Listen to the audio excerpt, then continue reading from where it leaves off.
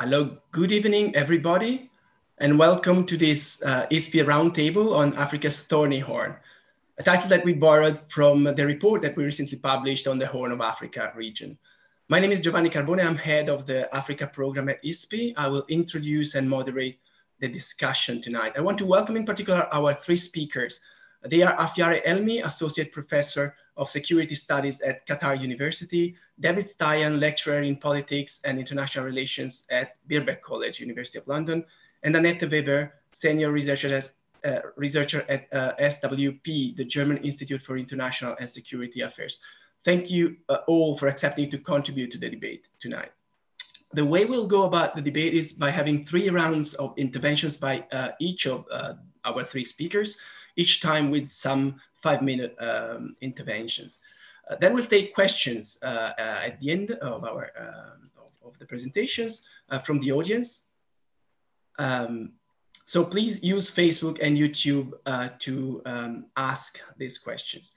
Only a few more words as introduction to this debate. The Horn of Africa often primarily means Ethiopia, as this is by far the largest and most influential country in the area. We recently held another ISPI roundtable that specifically focused on the war in the Tigray region of Ethiopia, where Addis Ababa has intervened militarily against the resistance of regional authorities controlled by the TPLF.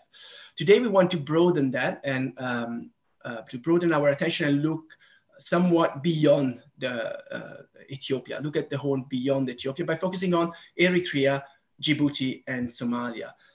We will do that without entirely losing sight of Ethiopia itself, whose domestic developments often significantly affect these smaller neighbors. Yet Djibouti, Eritrea, and Somalia, of course, they obviously have their own domestic complex dynamics, and this is particularly what we want to look at. We want to discuss the trajectories that are being followed by these 3 countries.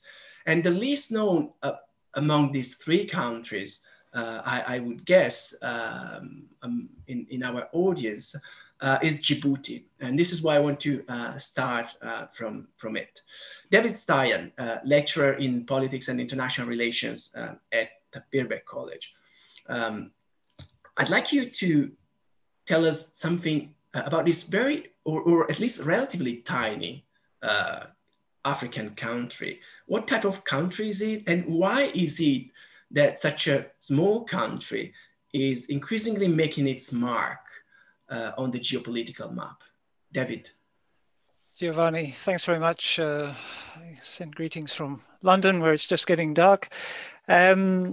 So Djibouti is paradoxical in that, as you say, most people don't know much about it.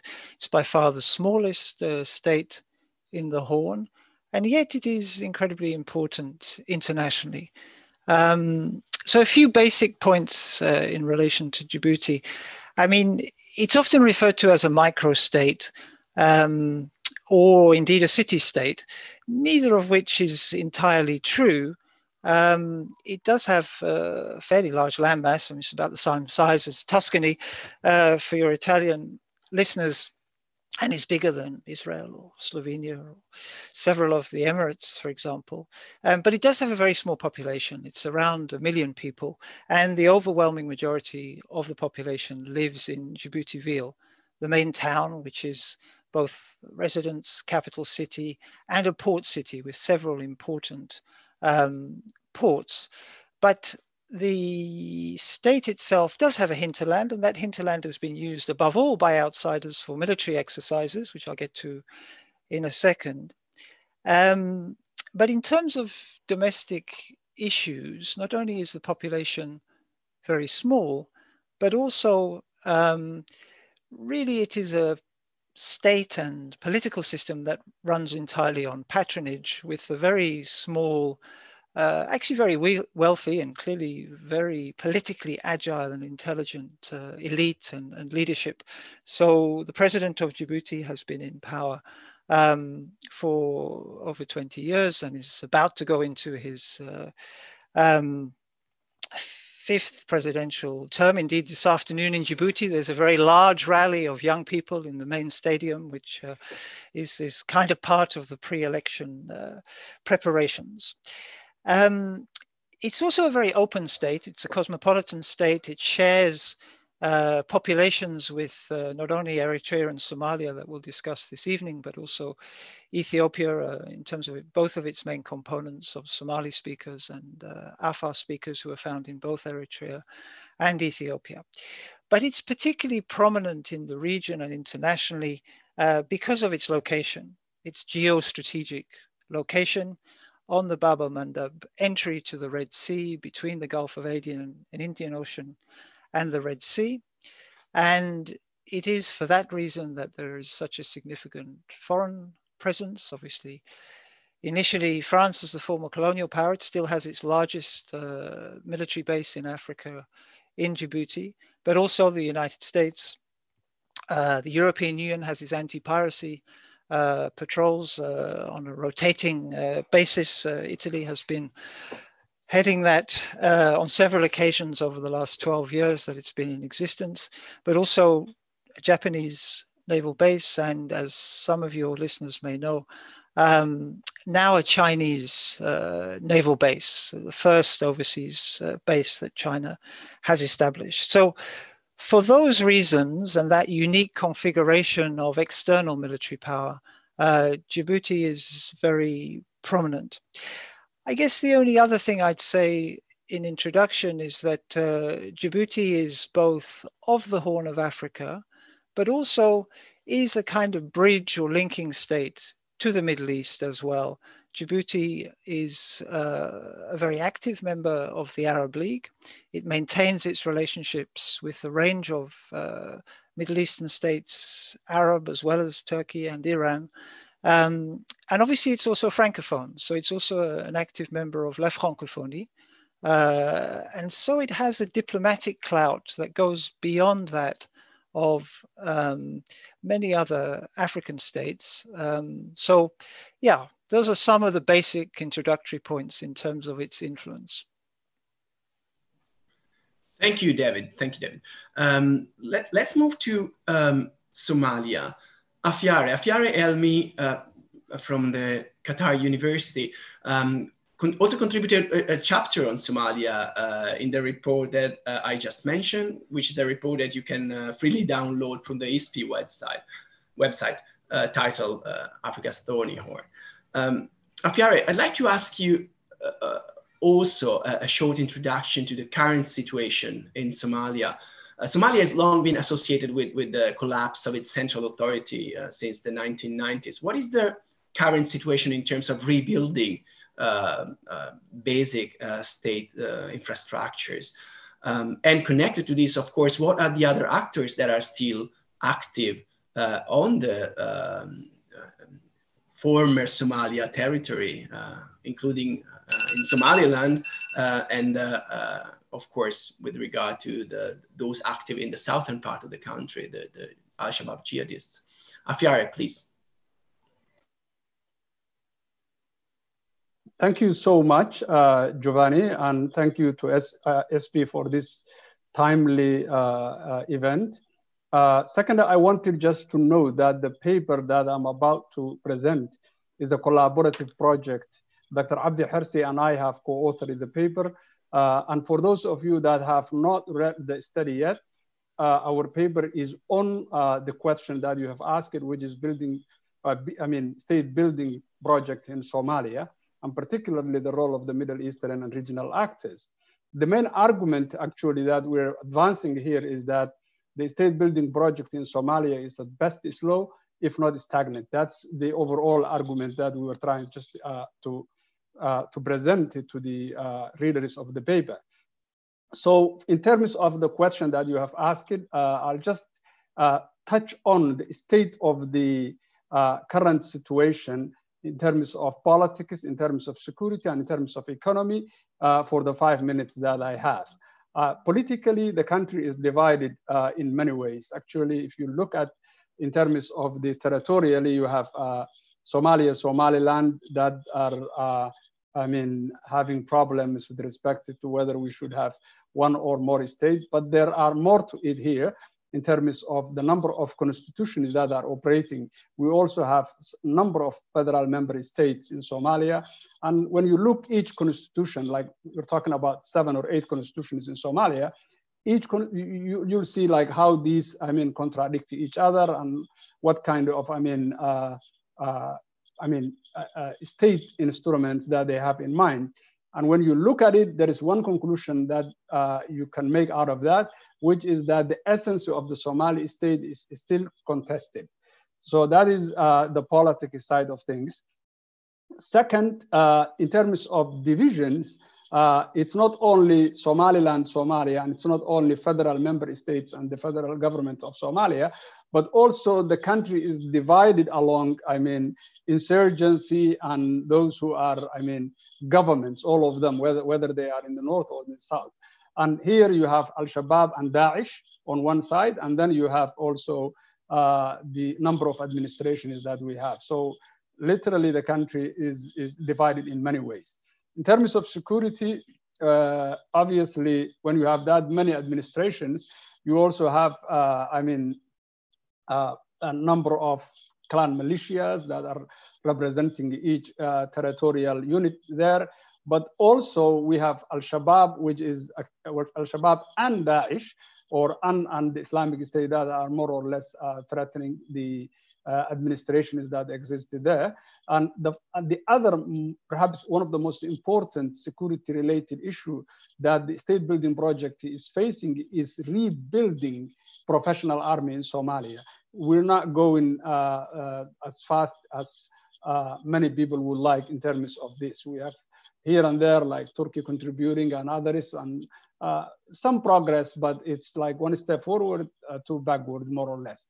In terms of economy, while there has been progress in reconstituting the central bank, and there is some development in terms of the debt relief, the government has achieved little when it comes to the reducing poverty or unemployment, when it comes to resolving the currency crisis. Just a few days ago, we were having some demonstrations on this issue. And finally, we had Somalia has an issue of raising government revenues in terms of the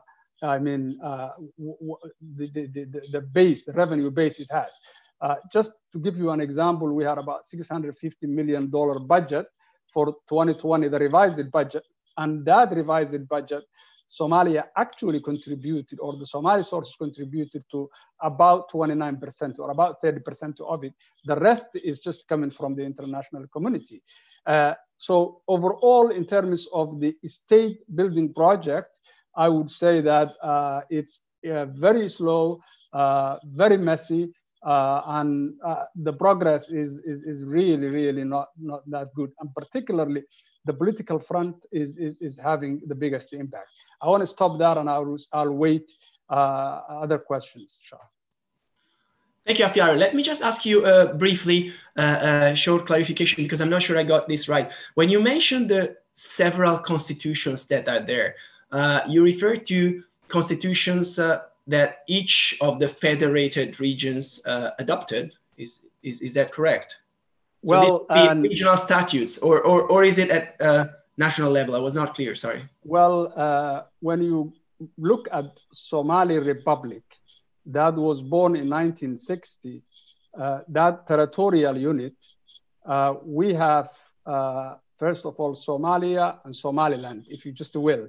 The Mogadishu government claims, or at least says that it represents the whole country. But in reality, you have Somaliland, which is more or less pursuing secessionist agenda.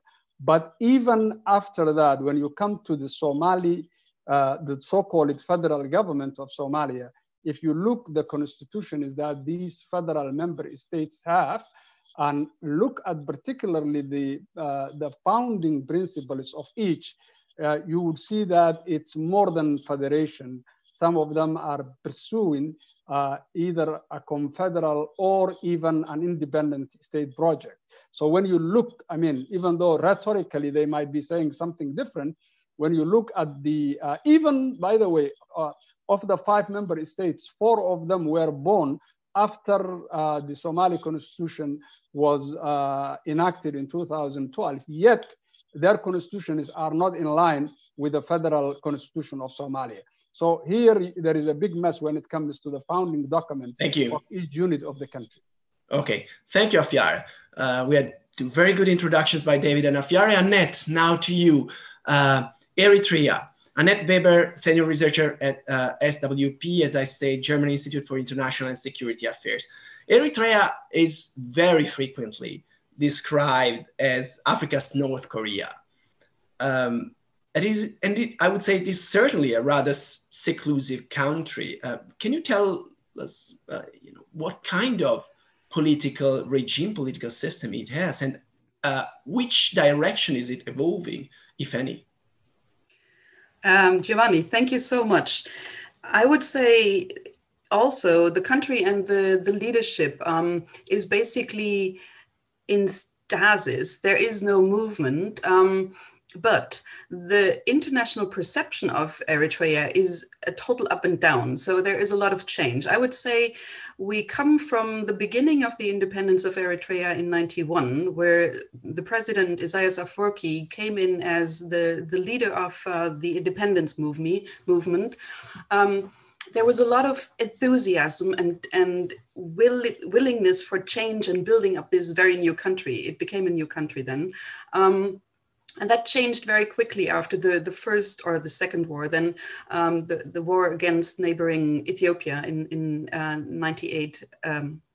1989, sorry, and 2000. So from this enthusiasm to a total breakdown, let's say, of dynamics, of political dynamics. So from the beginning on, we never had an election. There is no parliament. There is no independent judiciary. There is no independent media. And the opposition are the internal critique basically against President Isaias Afwerki from his own cabinet, from his own members of the party, of the movement, basically led to imprisonment for most of these members of the inner circle, and for the others to leave the country. So we had a lot of enthusiasm in the beginning, and then since basically 2000, there is nothing really moving. However, what is moving is the perception, and why is this perception changing? And I would say it's really from a spoiler to an architect that we see Eritrea and specifically President Afwerki coming in right now. And I think after the war with Ethiopia, there was a lot of isolation and self-isolation. The border was basically secured by the United Nations. The United Nations was kicked out. NGOs were left or had to leave the country. So there was a lot of isolation and a pariah state. And then came a change, and basically the change came in 2 or 3 ways. Let's say a change came with the recognition of the Europeans in terms of migration. Because a huge number, I think in Italy by itself, 25% maybe of migrants coming from Eritrea. And again, this is a country in a region where you have a lot of conflict and war in South Sudan and Somalia, but you don't have a war in Eritrea. But the highest number of people coming from this or reaching Europe from this region are coming from Eritrea. And it is because it's a very dictatorial, very, very close state where you can't leave, where you have to undergo national service, and where basically the understanding for Eritrea and the rationale for the raison d'être for the state was to be prepared to fight the attack or the perceived attack that could come any moment from neighboring Ethiopia. Now that has, the migration has changed the Europeans' position because they felt they need to engage with Eritrea. The war in Yemen has changed the position on Eritrea from the Gulf states, who so far had not really been dealing with Eritrea, or rather, President Afwerki didn't want to deal with the UAE and the Saudis. But that has changed because the UAE has basically 2 naval bases, or specifically 1 main naval base in Assab, from where the war in Yemen is fought, and also the war in, or the UAE, the Emirati part of the war in Libya is being fought. So Eritrea became extremely important in this regional or geopolitical positioning, and because of the alliance between the Americans, or the US administration, and the Gulf states, also the US had much more of an interest in that Eritrea. So without changing anything, without, you know, still having a terrible human rights record, still having basically nothing to give, neither to the population nor to the Europeans in terms of ticking boxes for, you know, elections or democratic change or opening up of a country. Eritrea managed, or rather the president managed to basically become an acknowledged partner, and right now more or less becoming or turning into the architect of a regional alliance that I think I will come back to in the next round. So, but I think these were the changes without changes in Eritrea, and so I leave it here and very clear. Thank you. Thank you very much. Round. Thank you. So this first round helped us making sense of the key actors, the key states we're talking about. And now, as I mentioned, I'd like to, as a first step, broaden this to the issue of the relationships within the Horn. Back to David. David, what are Djibouti's relations with Ethiopia and other regional states? And what is the impact on Djibouti of current regional dynamics and development? Think in particular, for example, also of the war in Tigray, if any. Okay, thanks, Giovanni. So as I said, I mean, Djibouti actually shares populations or linguistic ties with all of its Horn of Africa neighbors. But perhaps I'd better also just mention across the sea. I mean, it's very close. You can see Yemen, and you know, there is a significant, small but significant minority of Djibouti's very cosmopolitan population that Yemenis. Or of Yemeni origin, and it must be said that since 2015, the war in Yemen has had quite an impact on Djibouti in several different ways. But if we turn to the Horn, let me take each of the neighboring states in turn. I mean, Eritrea, it's quite a simple story that there really is no official ties. There was actually a border war. I mean, Eritrea has had border wars of a small character with most of its neighbors, but in 2008 there was a clash, a very small one, but one that left a very bad taste and prisoners and things. So there has been very tense relations with Eritrea, including since the paper rapprochement between Ethiopia and Eritrea in 2018. Eritrea is important for Djibouti, not least because the port of Assab, which used to be the key port for Ethiopia, is in the long term potentially a rival to Djibouti, but currently is not because of the situation. And as Annette said, it's actually partially has a position in terms of the military configuration because of the United Arab Emirates. Djibouti's relationship with the various Somalias that Afyare has mentioned is also complex. I mean, it shares a border with Somaliland, and there are good working relations with Somaliland politicians. I mean, partly on a practical basis, it's rather important for Somalilanders because you travel in and out to the internationally unrecognized Somaliland through Djibouti. And there are also all sorts of other ties of medical care, education, families, and things like that. There are some significant rivalries as well, including in relations with the Gulf states, which I'll come back to a little bit later on, perhaps. And in particular, the UAE and Dubai Dubai Ports World, the ports provider. But clearly, well, just on Somalia, I mean, Djibouti is a player in the Federal Republic of Somalia's politics in several different ways. I mean, it has contributed troops to AMISOM, so that's one important aspect, and is an important part of the projection of Djibouti's kind of diplomacy more broadly, both in Africa and internationally. But clearly, the most important relationship in the region for Djibouti is with Ethiopia. It is the gateway and conduit for all of Ethiopia, well, more or less all of Ethiopia's foreign trade.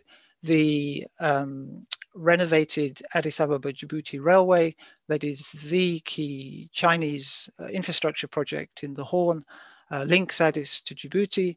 And it is because of the renovation of the railway that China has invested so heavily in Djibouti's port infrastructure as well. I mean, it's a quarter owner of the Port Authority. It has a new major container and general purpose port in Djibouti as well. So there are really important economic ties with Ethiopia, and that translates into often tense, but quite substantive and complex political ties between Djibouti and Addis, but also with Ethiopia's Afar and Somali regional states, as well as the sort of city-state administration of Hara and Dirdawa. David, you mentioned Assab in Eritrea as being a port that could become a competitor port. Can you make that explicit and connect that to the issue you were talking about, Ethiopia? Sure. I mean, it's a hypothetical situation at the moment, but I mean, Assab used to be, along with Massawa, the main ports of entry for Ethiopia's imports and then exit for exports, I mean, historically. But the war that Annette referred to from 97, 98 closed those ports, and that is actually partly why Djibouti has such a prominent profile as being really almost a quasi-monopoly of merchandise trade into Ethiopia. There was quite a lot of talk, and it's mentioned in the chapter of mine in the book, once peace was sealed between Ethiopia and Eritrea, that Assab would be rehabilitated. And indeed, there was Arab money put aside for that. But the reality, as I'm sure Annette will touch on, is that nothing has happened. So at the moment, there is no threat commercially from Assab. And indeed, given the massive investment in Djibouti's infrastructure and a huge new free trade zone, again, Chinese funded, there is little prospect in the medium term, I would say 5 to 10 years, that there would be much real commercial rivalry. Thank you, David, for this. I'd like to mention again your chapter in the report, because our choice also to stress, in a sense, the relevance of this small country. We led us, in a sense, to place that chapter very early in the report, because we wanted to draw attention to this country that is very little known compared to others in the region. Thank you for that. Afyare, back to you. In terms of regional relations, what are current developments in Somalia? Again, what has been, if any, the impact of even the war in Tigray, which is not bordering Somalia, but possibly did have some indirect effect in the country? And more generally, how are external relations affecting developments in Somalia? Thank you, Giovanni. Here, actually, I think your question is generally the relations between Somalia and Ethiopia. And I think this is very complex and it requires some contextual, at least some context for those people who are watching here. So Ethiopia as a state and as an empire prior to that has had strategic interests in the Horn of Africa. It has been actually expanding towards the east for the last century or so. And for that, so the lowlanders, both Oromos and Somali ethnicities, were actually trying to rebel and to resist those, occupation is coming from the Abyssinian side or the highlanders. So for quite a while, there was, rivalries based on ethnicity and religion. But Ethiopian empire through Menelik and through Haile Selassie actually pushed towards the east and captured a good chunk of the Somali peninsula. That, as a result, actually, the whole idea of Somali nationalism and what many call irredentism actually was a result of that. So we need to understand that. Keeping that in mind, during the Somalia's state in the 30 years of 1960-1990, there were two major wars between Ethiopia and Somalia on 1964 and 1977. And in both cases, the essence of the conflict was more on the territorial conflict. Eventually, when Somalia collapsed, then Ethiopia got the upper hand, and it exported its governance structure. The ethnic federalism in Ethiopia became clan federalism in Somalia. And eventually, Ethiopia's grand project or grand strategy, which was more like, accessing the sea corridor, during Haile Selassie, the rationale at the time, at least he was expressing, we need a federal Horn of Africa. So both Eritrea and Somali lands, all of them belong to Ethiopia. That was the narrative he was trying to sell to the international community. It did not succeed. But the overall, motivation behind that narrative was to get to the sea. When actually also this during the Derg, it continued, and eventually during the ethnic federalism project of the Tigray, the EPRDF, or even Tigray-led EPRDF was also pushing towards that. So whether they, advanced it that we own this part of the land, or whether they advanced it that, oh no, we need a weak and friendly Somalia in order to access the seas of Somalia, or now whether the centralized authoritarianism of Abiy actually pushed in. Here we see a trend, at least from how we presented in the paper, where we are arguing that in an essence, if Ethiopia sneezes, Somalia needs to catch the cold. That's what it became. So when you look at the current Ethiopian Somalia relations and rise to Abiy, there were three implications.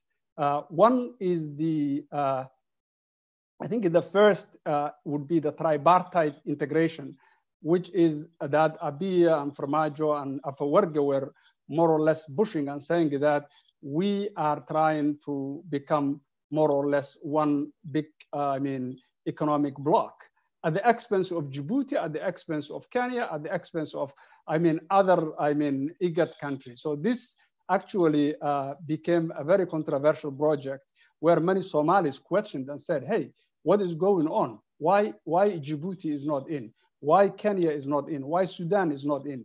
What is going on? So this became a very, very divisive project. And second, actually, is this model.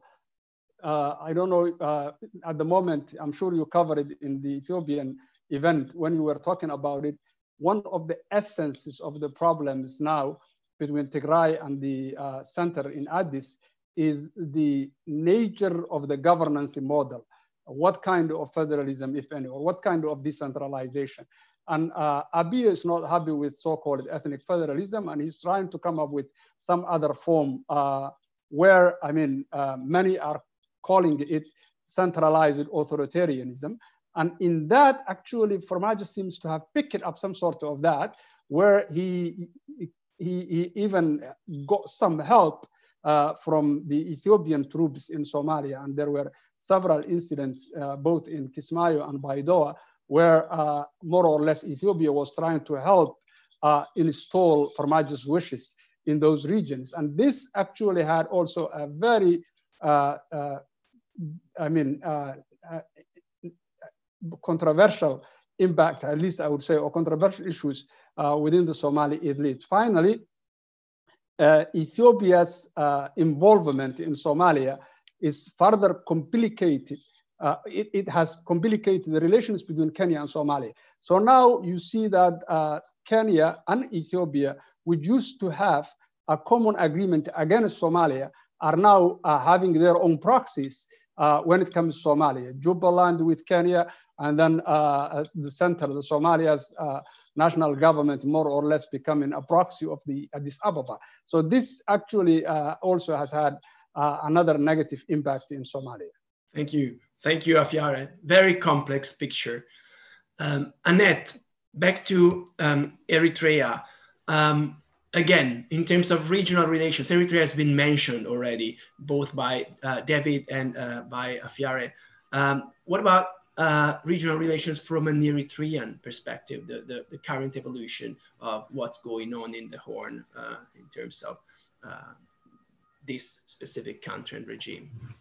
Yes, thank you. And I'm sorry to say I cannot lighten the mood, because I think what we've seen in 2018, you know, when the rapprochement was there, when the peace agreement was signed in Saudi Arabia, there was a lot of, again, enthusiasm and hope on the side of the Eritrean population, on the side, of course, also on the Ethiopian population. Exactly, David alerted to this, because of the idea that finally Ethiopia could have more of, you know, of a choice, not to be reliant only on Djibouti in terms of their commercial engagement and port, but having access to Assab and to Massawa as ports. And if we look, you know, if we look in this agreement, then basically maybe the frustration was already in there, because the agreement was never really shared. We don't, the people in Eritrea or in Ethiopia really did not know exactly what the agreement meant. However, the narrative was that there will be, and Afyare was referring to this, there will be a regional economic integration, economic alliance between Eritrea, Ethiopia, and Somalia, and that this would bring, you know, prosperity, and of course for the Eritreans, the possibility to move. So for the only 3 months when the border was opened, Eritreans could move even without their identity card. They could move into Tigray, they could move into Ethiopia, and it was basically a threat to the ideology of Isaias Afwerki, because it showed that there is not the big neighbor that is, you know, waiting to attack, but that this big neighbor was actually accommodating more than 100,000 Eritreans in the camps, but also welcoming Eritreans. Also, the Tigrayans were welcoming Eritreans, and they were not, you know, the bad neighbors that one needed to have. Never-ending national service and all this for. So the beginning was positive, but then really nothing followed. I mean, there were talks about infrastructure projects, building roads to the ports of Assab, opening the borders in terms of, you know, for trade from Ethiopia coming into Eritrea, having exchanges, you know, having the telephone lines reinstalled, having the flights reinstalled, having prosperous integration of these three states. And as Afyare already mentioned, what happened and what we see right now even more clear since the war in Tigray began is that it's becoming much more of an, Isaias called it, I think one time, Cushitic axis or Cushitic alliance, where it's an alliance of increasingly authoritarian leaders. It's not the states, it's not the countries, it's really three leaders, where the question of the nature of state and the nature of the social contract is not discussed anymore, but is imposed. And that's something that is clearly coming from Eritrea, because that's the leadership style that we've seen there for many, many years. So maybe the second part that is important in the peace agreement was that it was possible, this peace agreement between Eritrea and Ethiopia was possible because basically the main opposition, or the main, let's say, enemy was not in power in Ethiopia anymore. So when the peace agreement was signed, and basically this year in 2020 in January when the summit happened, President Isaias Afwerki said clearly that, you know, it's over for once and forever. The game is over for the TPLF, and we see this happening right now, or we see this really evolving right now in the war in Tigray, that Abiy Ahmed is relying partially on Eritrean troops. And so there is an encirclement on the TPLF from government troops in Ethiopia, but also the Eritrean troops, to basically get rid of TPLF, because the TPLF for Abiy Ahmed is the contesting point where he's now blaming basically everything what went wrong in the last 2 years. You know, all the ethnic tensions, all the massacres that happened in the last 2 years, long before Tigray started, he's blaming on the TPLF, and so is Isaias Afwerki. So basically, he has back his raison d'être. He has back the idea of, you know, rallying his people behind him to fight the TPLF to the end. But what has not translated was the hope for the population on both ends. So what we hear now increasingly is a questioning in Eritrea. Why are we fighting this war again? Yes, we don't like the TPLF, but what is it? What is the benefit for us? I mean, we haven't seen development. We haven't seen freedom. We haven't seen an opening of the country.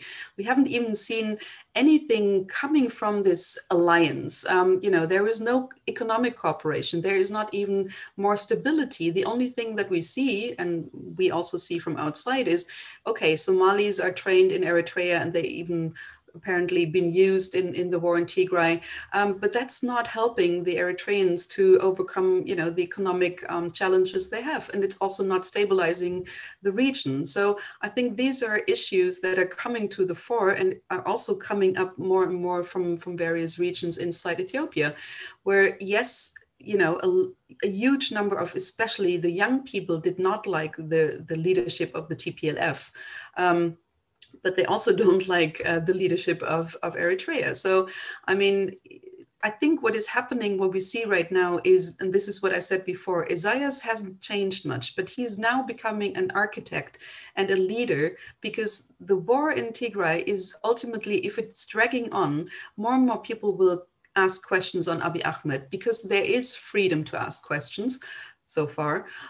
So it's weakening Abiy, but it's not necessarily weakening Isaias, or only, you know, he can still handle it in the way he's ruling his country. And maybe lastly, the relationship between Eritrea and Somalia, and, you know, Afyare was referring to what we see right now in terms of Jubaland, and, you know, having Jubaland as basically their Tigray moment. But of course, there's a long relationship between Eritrea and Somalia as well. Somalia was hosting the ICUs, the Islamic courts from Somalia in 2006 when Ethiopia was invading Somalia, and, you know, the UN had until 2017 a panel of experts looking not only into al-Shabaab in Somalia, but also into how Eritrea is supporting al-Shabaab in Somalia. So there was a long-standing relation, not because Eritrea had an interest in supporting jihadist movement, but an interest in basically weakening Eritrea and Ethiopia as their neighbors, and the state building effort in Somalia. So I think the relationships from Eritrea in the region have not shown to be stabilizing relationships so far. But because of the dependency that we see right now, Abiy is depending on the Eritrean forces, and Farmajo is more and more depending on everybody else in the region. Isaias is gaining leadership weight. Thank you very much. Thank you, Annette. And with this, we completed our second round of the table. Thank you very much. Let me, before we start our third round of interventions, invite our audience again to you can ask questions if you want via Facebook, via YouTube, and via Zoom. We are collecting them already, and in a while we'll spend the last part of our meeting tonight trying to address them. Back to David. David, a number of international actors have been. David, I can't see you. Can you please switch on your video? Sorry, yeah, I'm coming. Okay, that's great. Thanks. A number of international actors have been mentioned very briefly already in your interventions. The US, China, the Gulf states. Can you tell us a bit more about international external influences in Djibouti? Sure. I'll try and be really quick because we're going to run out of time. So I guess there are four obvious components. One, the European component. I mean, we shouldn't lose sight of France and France's presence there, nor the fact that the EU has such a big investment and presence there. But that's relatively straightforward. The second of the four, which we've barely touched on, has got to do with Djibouti's relationship with Middle Eastern states as a whole. I touched on it right at the beginning, but it's had a particularly complex relationship with the United Arab Emirates and Dubai in particular because of a massive legal argument over container port, which ultimately has resulted in DPW, Dubai's global shipping and logistics company, of being expelled from Djibouti. And there is a major dossier which is complex and we won't go into now, but is unresolved, and it does have a significant impact on other aspects of international relations. Then we have the United States. Djibouti is host to AFRICOM and is likely to remain host to AFRICOM. I think the lease will almost certainly be renewed when it comes up in a couple of years' time for another 10 years. And, you know, AFRICOM is there for a whole range of issues that are not just to do with the Horn of Africa. It's as much to do with the US's global projection into the Middle East and Indian Ocean as it is to do with Somalia or Yemen or ties with other African countries. So that's the third of my four components. And then we come to China. I mean, there is so much focus on China's presence in Djibouti because of the naval base and its unprecedented nature and its role in the projection of Chinese image as well as power. But I think there are also some misconceptions about China's role in Djibouti. I mean, the base is relatively small. It is actually playing exactly the same function with the same rationales used as the other major states' bases. That's to say, anti-piracy, the need for a logistics center to serve maritime activities, as well as the kind of war games and practicing in the hinterland of Djibouti, which all the powers are engaging in. But there is a symbolic importance of Djibouti in relation to its status as a hub on the maritime Silk Road, Xi Jinping's kind of master project framing the expansion of Chinese naval power in particular. So both internationally, but also it should be said domestically in China itself, then Djibouti has an unusually prominent profile. So yeah, that's an overview of the key aspects of international relations. Thank you. Thank you, David. I also know that you will have to go in a few minutes. You'll have to leave us because your students are waiting you for a lecture. So we probably won't have time for you to address some of the questions we have. If you're still there, as long as you can stay there, that's great. Otherwise, thanks for your contribution. Thank you to you, Giovanni, and the others as well. Thank you. Now,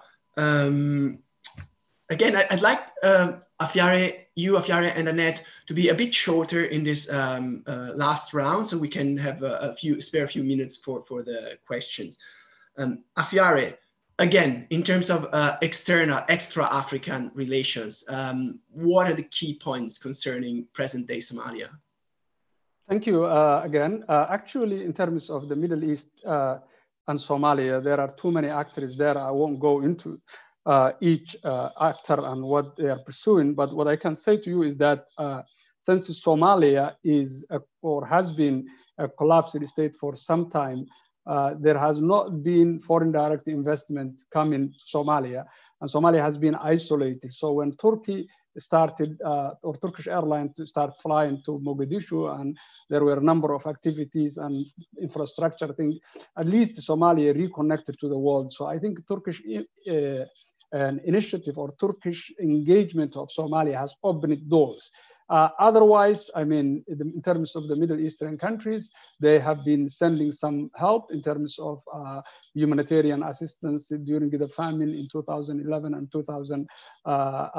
even 16 lately. So in that, it's okay. In terms of where it is harmful, is that Somali politicians are more like rent-seeking, and they try to get some cash in order to purchase the seats. And that has been actually problematic for the country's political, at least the political processes as a whole.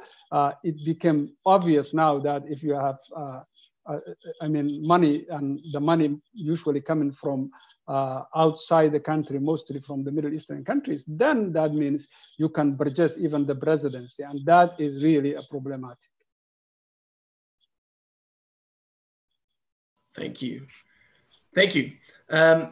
Annette, your closing intervention, again, yes, in terms of external extra-African influences.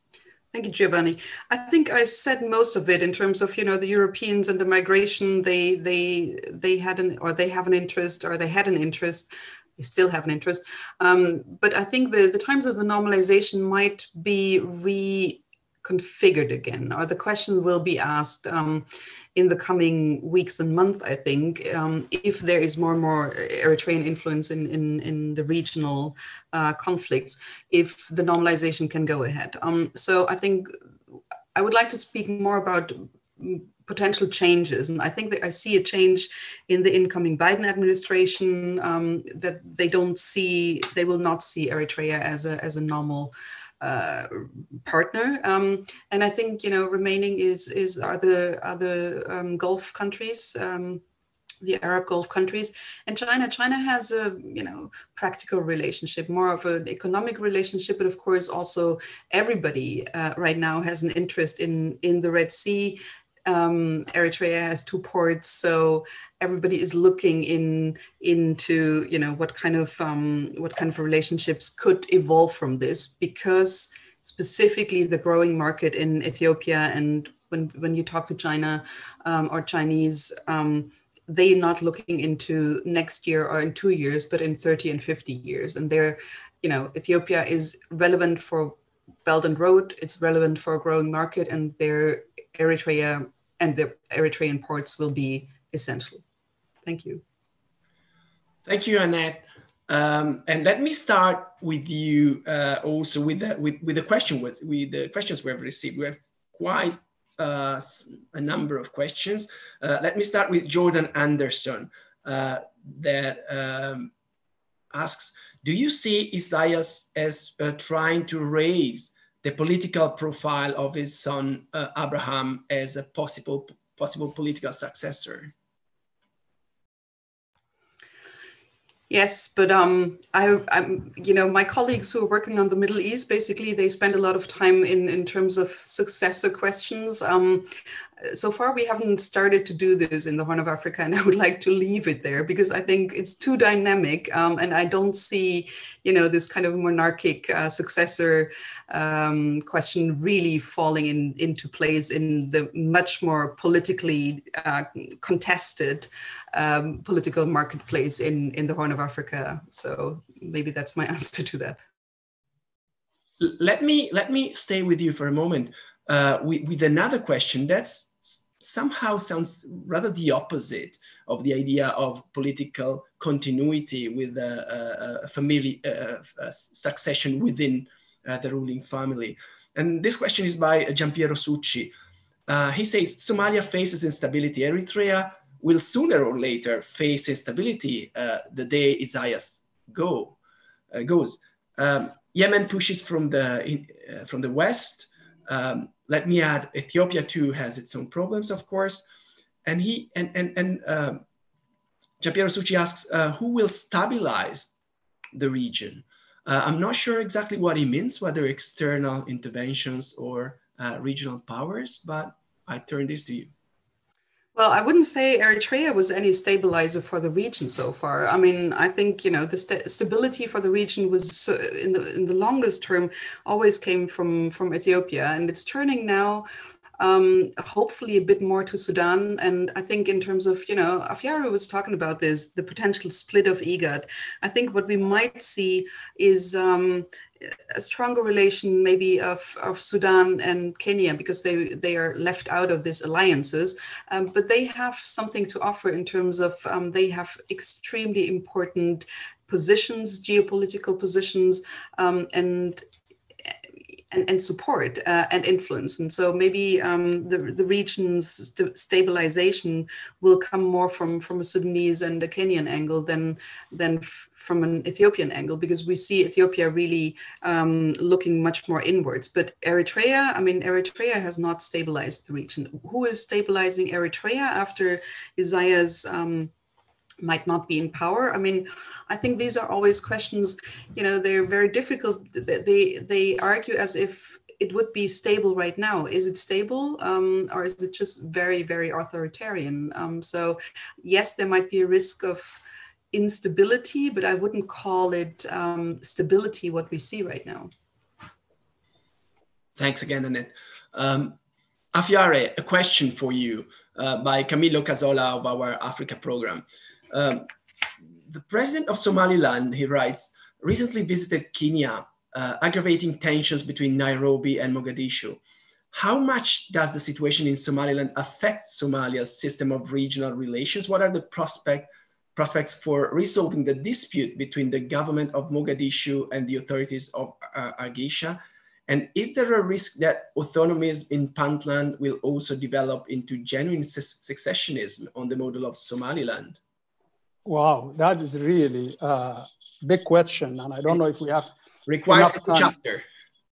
Well, I don't know if we have enough time to cover all of these things, but what is happening at the moment is that, and I hope we have the time at least, what Kenya is doing is that the problems, actually, the motivation behind it, the whole thing is the maritime dispute that it has with Somalia, which is in the International Court of Justice. So Kenya is using some of the leverage that it thinks it has against the weak Somalia. And one of the leverages was just the recognition of Somaliland. And there were others as well. The refugee, the Somali businesses, the Jubaland, and all of these things are some cards that Kenya is trying to play against Mogadishu. Obviously, Kenya has not created the problem between Hargeisa and Mogadishu that has already existed. And the way Mogadishu is responding to this is that it wants to electioneer this is Formaggio is just playing also populist politics when it comes to this relationship. And chances are on Sunday when he goes to Djibouti, he might even say Kenya is partisan, therefore it should leave. Kenyan troops should leave. So I think this is highly politicized problem. When it comes to Hargeisa and Mogadishu, there are genuine issues that need to be addressed when it comes to whether these two places will stay together as a one nation or whether they need to succeed. There have been activities that have been going on. The latest took place in Djibouti. It didn't work. And I think it will. There will be other times. What's interesting now is that Kenya is now is being closer to Somaliland or close to Somaliland, whereas Ethiopia is going the other way to Mogadishu. And this is fascinating because it hasn't happened before. So I think what we really need to look at is, and I hope the cooler heads and at least those people who are more of looking in the longer run would prevail. If these are not contained in a more, peaceful way, it will backfire on Kenya, and also it will backfire on Mogadishu as well. And I think this is where we're heading. I hope I have answered it with the 2 minutes I had. Thank you. Thank you very much, Afyare. Let me just use another 2-3 minutes to have short answers from you for one more question. This is by Andrea Merla, and it touches upon a point that has not been raised so far by the three of you. Water scarcity. He asks, does water scarcity affect political instability in the region? I leave it to you both. Maybe we can start with Afyare now that he's already. Well, water scarcity in terms of the Horn of African countries, I don't think so. But water scarcity in general is a problematic because we have a recurring drought in the country. But water politics has an impact because of Egypt and Ethiopia and the Nile project and the whole dam issue. And I think that also is quite an interesting aspect that we haven't looked at. Egypt is trying to have a closer relations with South Sudan, with Somalia, with Somaliland, and they've been trying to get a military base somewhere closer to Ethiopia. So I think water politics is playing or can play a role in the future. I'll leave to, by the way, Annette has written a good chapter on Red Sea Connector, and I think she can say something to this. Thank you, Afyare. Annette, back to you. Afyare, I think you said it all in terms of the Nile waters and the water politics. And I think this is it will become even more essential and is not a stabilizing factor. But I would also say that water scarcity might become more of an issue in terms of local conflicts and a driver for local conflicts. We have seen that in Darfur. And I'm quite sure, in the years to come, with less or with the total irregularity of water and rainfall, water scarcity will be a driver. And I think in terms of, preventing conflicts and negotiating basically rights is not just land rights, but it's also access to water that will be increasingly of importance. So I leave it there. Thank you very much. Thank you. To the three of you, even though David is no longer here. Thank you to Annette Weber, Senior Researcher at SWP, German Institute for International Security Affairs. Thank you to Afyare Elmi, Associate Professor, as I mentioned, at Qatar University, and to David Styan, Lecturer in Politics at the Birkbeck College. Thank you very much for your contributions. I think it was an extremely rich hour. It's a very complex scenario. I hope we helped our audience in making sense of all that is happening of what is happening in the region. Thank you, Annette. Thank you, Afyare. Thank you. Thank you, Giovanni. Thank you. It was excellent. And thank you to the audience that was with us. Yep. Thank you. Good night. Thank you. Have a good night. Yes. Bye-bye. Oops. Bye-bye. I can't leave it now. Now we are caught up. I think you have to close it. Otherwise we will not be able to leave.